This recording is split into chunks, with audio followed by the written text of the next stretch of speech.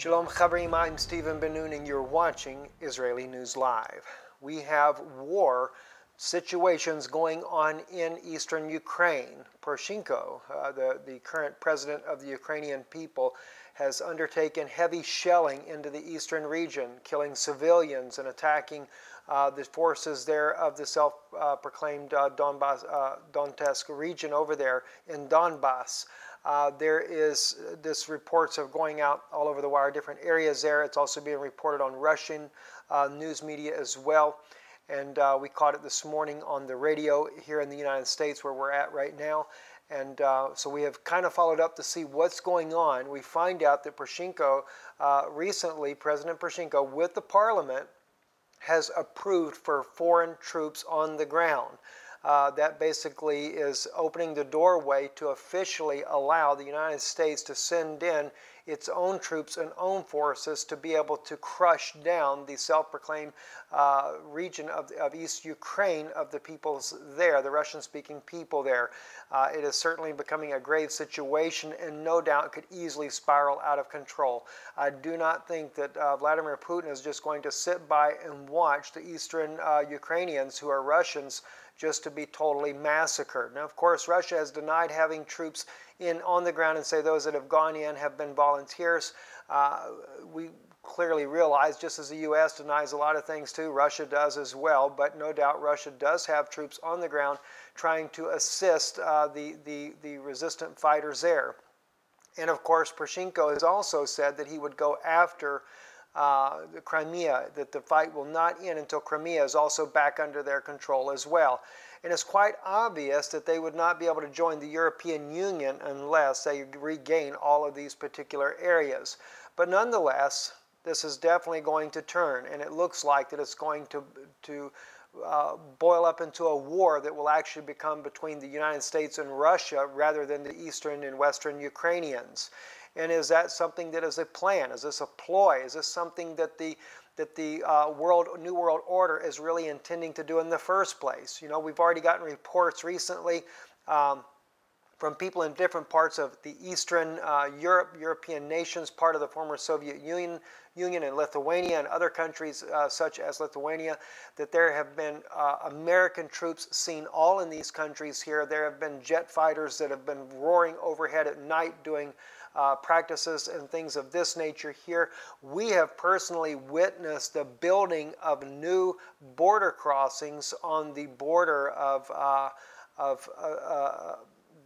not Germany, but the Austria, coming into the Czech Republic. And of course, the Czech Republic is part of the European Union. So why would they be building state-of-the-art border crossings?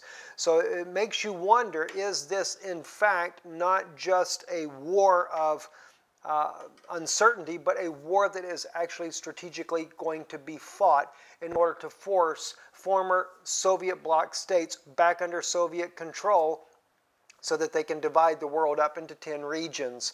It's very clear that the Vatican's hand is in on every bit of this, just as we have seen even with reports with Greece. The Vatican, its hand is there. Greece is not worried about its own economy failing at this point here, because they know that a new world order is definitely on the horizon. We see this in the Middle East as well with Israel, with all the border construction that has been going on for practically 10 years now, but especially sped up here in the last couple of years. And there's already a two-state solution. We're just going to find out after everyone wakes up from all these wars, that they're using the wars only to push the people as pawns into place in order to fulfill a new world order. A lot to digest, a lot to take in. We'll be keeping you up to date. We're getting prepared to head to the conference in Fort Lauderdale. So those of you that are planning on that, hope to see you there. Anyway, I'm Stephen Ben-Nun. You're watching Israeli News Live. Shalom.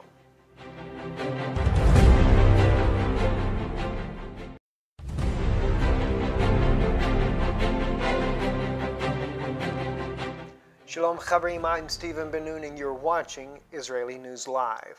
We have war situations going on in eastern Ukraine. Poroshenko, the current president of the Ukrainian people, has undertaken heavy shelling into the eastern region, killing civilians and attacking the forces there of the self-proclaimed Donetsk region over there in Donbass.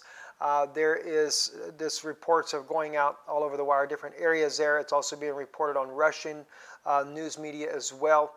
And we caught it this morning on the radio here in the United States where we're at right now. And so we have kind of followed up to see what's going on. We find out that Poroshenko, recently, President Poroshenko, with the parliament, has approved for foreign troops on the ground.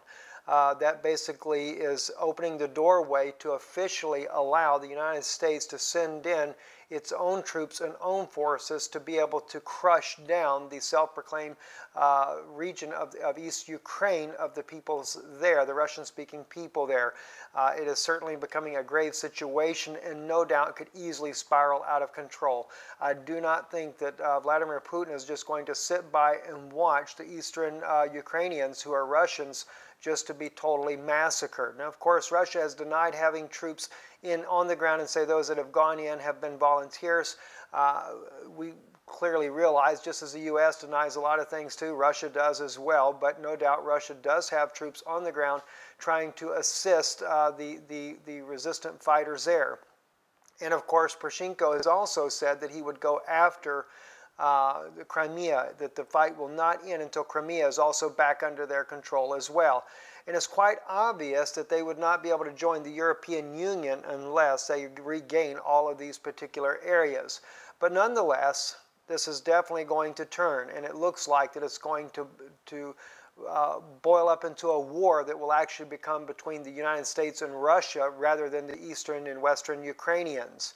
And is that something that is a plan? Is this a ploy? Is this something that the New World Order is really intending to do in the first place? You know, we've already gotten reports recently from people in different parts of the Eastern European nations, part of the former Soviet Union and Lithuania and other countries such as Lithuania, that there have been American troops seen all in these countries here. There have been jet fighters that have been roaring overhead at night doing practices and things of this nature here. We have personally witnessed the building of new border crossings on the border of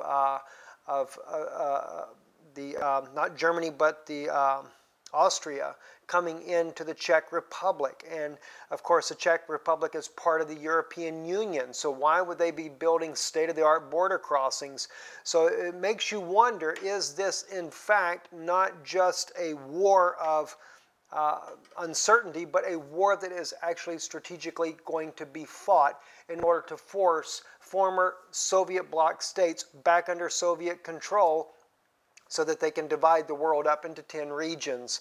It's very clear that the Vatican's hand is in on every bit of this, just as we have seen even with reports with Greece. The Vatican's hand is there. Greece is not worried about its own economy failing at this point here, because they know that a new world order is definitely on the horizon. We see this in the Middle East as well with Israel, with all the border construction that has been going on for practically 10 years now, but especially sped up here in the last couple of years. And there's already a two-state solution. We're just going to find out after everyone wakes up from all these wars, that they're using the wars only to push the people as pawns into place in order to fulfill a new world order.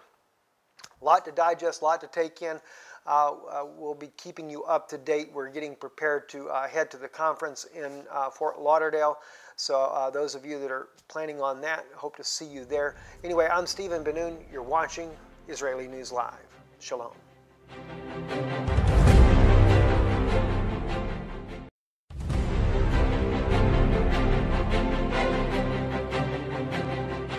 Shalom Chavrim, I'm Stephen Ben-Nun and you're watching Israeli News Live.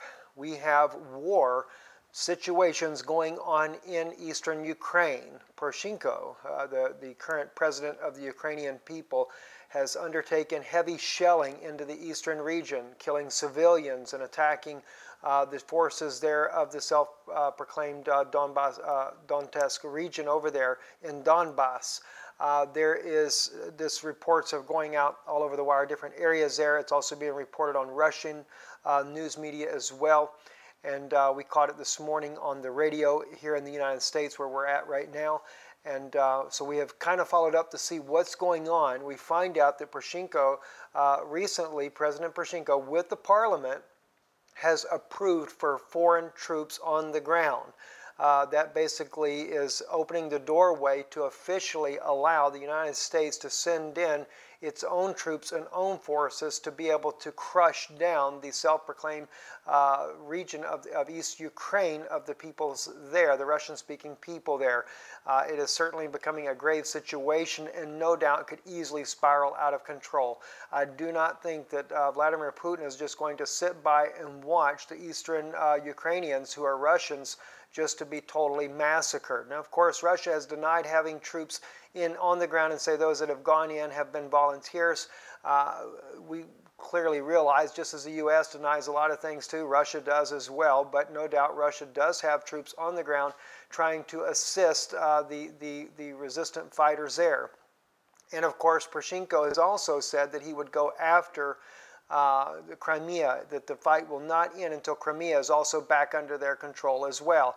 And it's quite obvious that they would not be able to join the European Union unless they regain all of these particular areas. But nonetheless, this is definitely going to turn, and it looks like that it's going to boil up into a war that will actually become between the United States and Russia rather than the eastern and western Ukrainians. And is that something that is a plan? Is this a ploy? Is this something that the New World Order is really intending to do in the first place? You know, we've already gotten reports recently from people in different parts of the Eastern European nations, part of the former Soviet Union and Lithuania and other countries such as Lithuania, that there have been American troops seen all in these countries here. There have been jet fighters that have been roaring overhead at night doing practices and things of this nature here. We have personally witnessed the building of new border crossings on the border of not Germany, but the Austria, coming into the Czech Republic. And of course, the Czech Republic is part of the European Union. So why would they be building state-of-the-art border crossings? So it makes you wonder, is this in fact not just a war of uncertainty, but a war that is actually strategically going to be fought in order to force former Soviet bloc states back under Soviet control, so that they can divide the world up into 10 regions.